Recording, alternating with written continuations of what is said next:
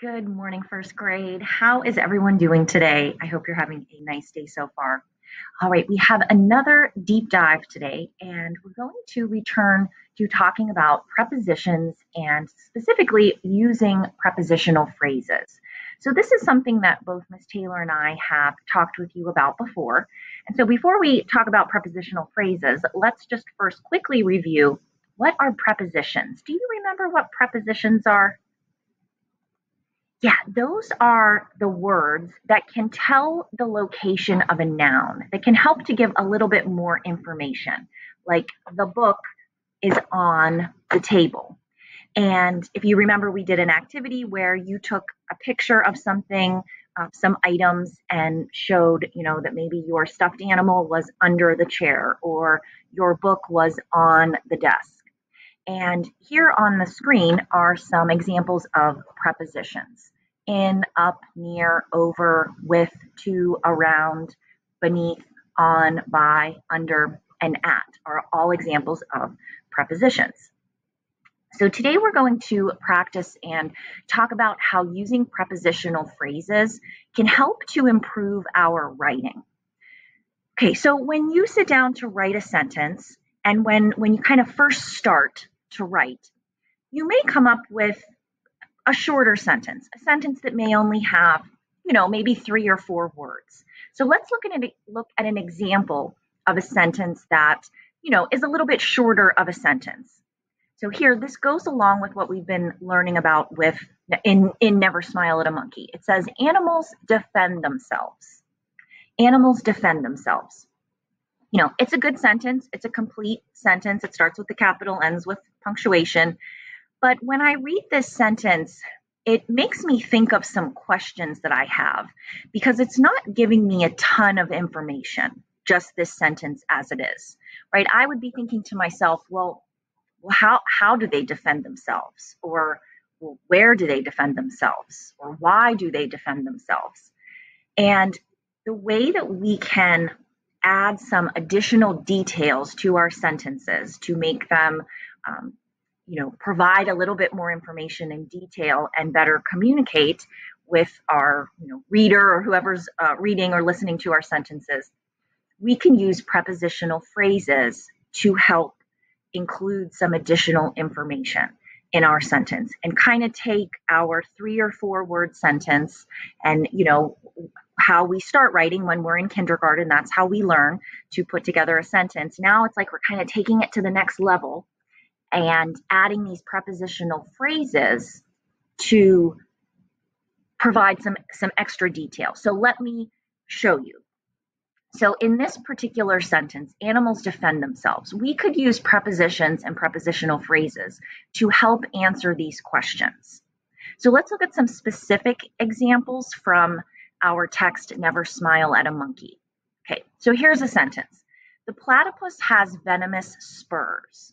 Okay, it's a complete sentence, sounds pretty good, but when I hear that sentence, I might be wondering, well, where do they have venomous spurs?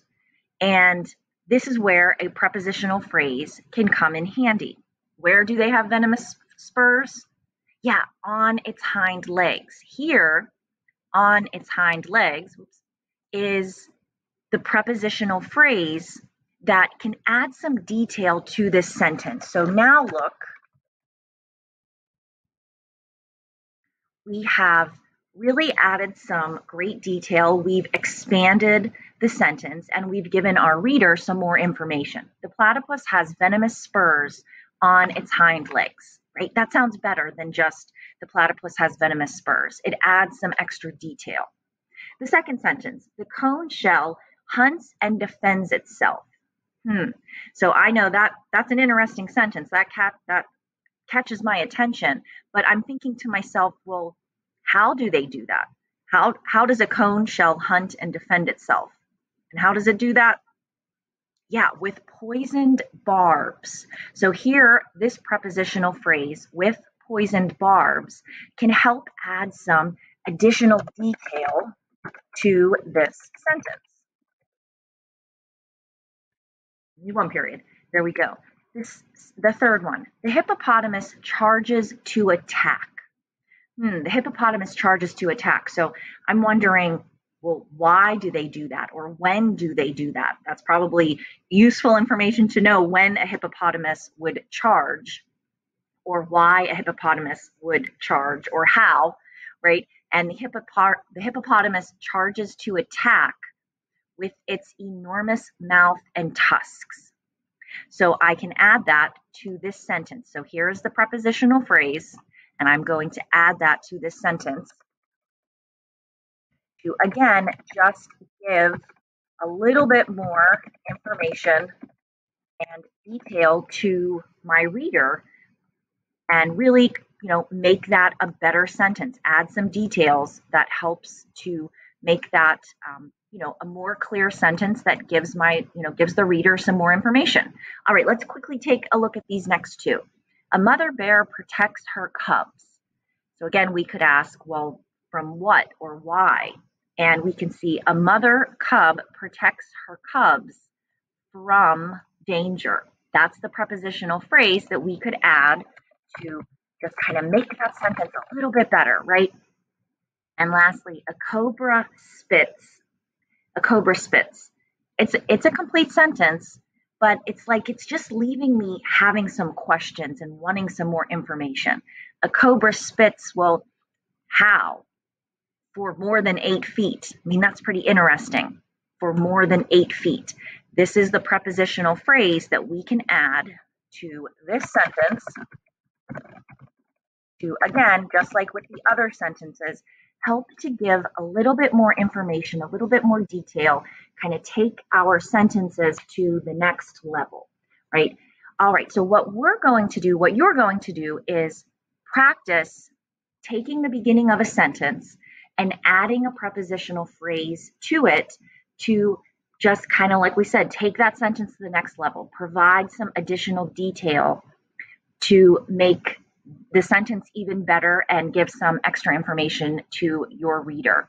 So in your Wit and Wisdom Module 2 workbook, the one with the hair on it, on page 29B, or handout 29B, it looks like this. So when you're working on it, you would have to turn your workbook this way.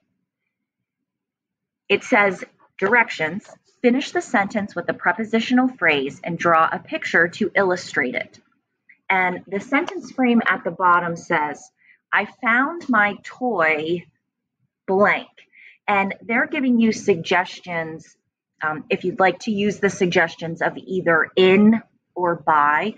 If there's another preposition and then prepositional phrase that you would like to use instead, that's fine. I found my toy, under my bed, or I found my toy in the toy box, or I found my toy by the kitchen table.